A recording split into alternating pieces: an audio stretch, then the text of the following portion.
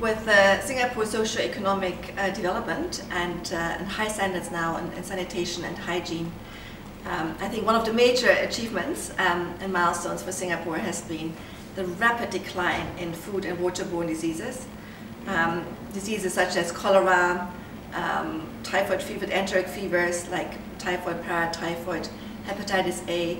We hardly ever see any of those. If we do see, then they're usually imported. And then also in addition, with the now very high vaccine coverage rates that Singapore has achieved over the past decades, and really implementing all the WHO recommended EPI vaccines, we've now also seen a massive decline, almost elimination of vaccine preventable diseases such as polio, measles, tetanus, etc. Hepatitis B is still a big problem in Asia and in Singapore, and Singapore introduced hepatitis B vaccine in 1987, and now we also see a massive decline in hepatitis B infections in that age group. There's also TB, and for TB we have a vaccine called BCG. Unfortunately, BCG is a relatively bad or ineffective vaccine. Hence, Singapore remains a country with moderate incidence of tuberculosis. But also remember that what we see today in TB cases actually mirrors the exposure about decades ago. There are many lessons to be learned, and that we have learned already from the 2003 SARS outbreak and the 2009 H1N1 outbreak. I think one lesson is that Singapore will always be vulnerable to the importations of infectious diseases, being such a travel hub. And two, I think we've learned that it's very important to have systems in place that early recognize such cases, isolate them, and then rapidly scale up hospital-based infection control measures. Having very detailed pandemic preparedness plans in place is very important, and Singapore has established such plans. And in addition, we also do simulation exercises to keep our doctors and nurses on the feet. I think what we need to learn is that we need to be prepared for more to come.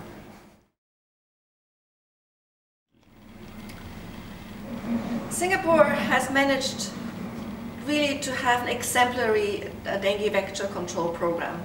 It has implemented all the WHO recommendations that include environmental management, active detection of breeding sites, reactive insecticidal fogging, public health education, community participation, georeferenced entomological surveillance, as well as very good clinical surveillance.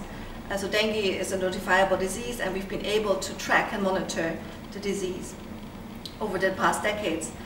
Now, despite such a good vector control program that was really started in the 1970s and led to a decrease in vector density and also in cases initially, in the 1990s, dengue resurged.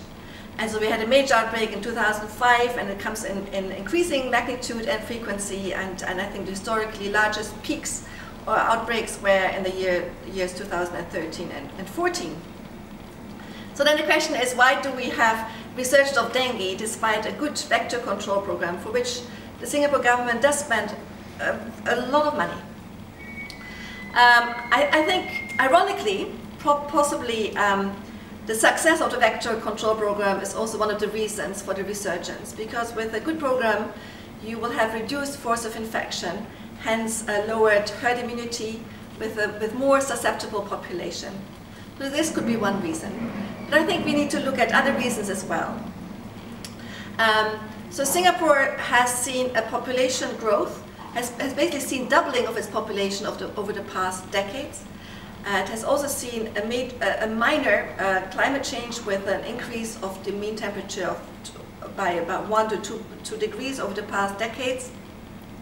And Singapore is also a travel hub and receives a constant influx of new dengue virus serotypes and genotypes that can trigger new outbreaks. So all these factors probably play together.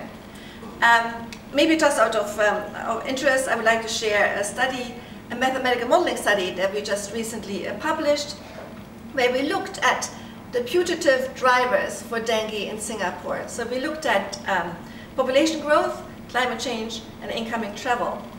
And interestingly, what we found using Poisson regression models was that the dengue resurgence is by 85% attributable to population growth. And population growth is also biologically a plausible explanation, given the fact that Aedes vectors can take various blood meals. So if people are very close together, we can take one blood meal within one go, basically, and thereby transmitting the disease easily. So I think we need to take population growth and density and population density serious when we do want to tackle dengue.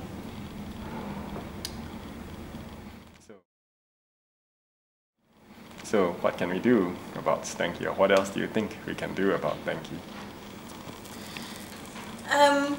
So we need to remain open-minded, also open towards novel strategies. We may need to be bold and courageous and take steps that maybe other countries have not yet done.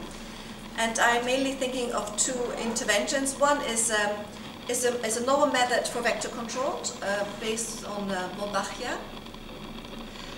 It's a new method developed by Australian researchers. It still has not been rolled out, and so Singapore may be one place where we could investigate this at a larger scale. I think more realizable is another issue is the strategy using vaccines. I think for any disease that is vector-borne or has an animal reservoir, etc., I think vaccines is the only strategy that is viable and sustainable over the long term. And indeed, there's a robust pipeline of several dengue vaccine candidates, and one vaccine candidate has recently completed phase 3 efficacy trials and has now been submitted for licensure. Now, this vaccine unfortunately does not offer 100% protection. The efficacy is around 60%. And there have also been some safety issues. So with a careful, well thought through approach, I think we should at least attempt to roll this vaccine out.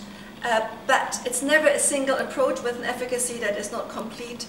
So combine it with an improved vector control strategy, it may have an impact on reducing dengue in Singapore. That's great. I think the real current threat is MERS. Obviously, H7N9, H5N1 or other avian influenza viruses continue to be a potential threat. But MERS is the current threat. There are still ongoing MERS outbreaks and cases in the Middle East, which means that at any time, any day, a traveler could import MERS coronavirus into Singapore. South Korea is an example how the importation of just one of the virus by just one single traveler led to a major outbreak. And as Prime Minister Lee said, it's not a question of if, but when. So we should all be prepared for MERS to be introduced at any time. Now, fortunately, we have learned very important lessons from the 2003 SARS outbreak, and I think we are much better positioned now to face such a new outbreak. We do have a system in place to recognize such cases, identify them, isolate them, do contact tracing, and also rapidly scale up hospital-based infection control measures. We have specialized ambulances to take care of such patients. We have laboratories that are accredited and set up to handle specimens with unknown or with potentially dangerous infectious pathogens. We do regular simulation exercises so that to keep our doctors and nurses on their feet to be prepared. And the government has set up a surveillance response system that is a color-coded system to effectively increase also the communication between the government and the public to reduce the potential public health impact of such an introduction of a new pathogen. On a personal level, because of my main focus on travel medicine and travel-related vaccine-preventable diseases, I would like to see a strengthened focus on research on travel-related diseases, to model and to quantify the risk of importation via travelers. And there are now very good systems in place where we can use model around flight data, air passenger data, etc. Secondly, with the upcoming National Center for Infectious Diseases, NCID, I think there's a lot of potential to bring the infectious disease community together and to enhance more collaboration, to also enhance nationwide surveillance systems that are currently often clustered within hospital setting. So to overcome those barriers, I think such a national approach would be better.